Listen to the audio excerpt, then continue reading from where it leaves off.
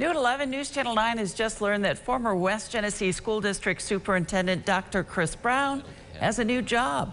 The Marcus Whitman Board of Education in Rushville, New York, posting on their website that Brown has been hired as the district's next superintendent. Rushville is just east of Canandaigua Lake.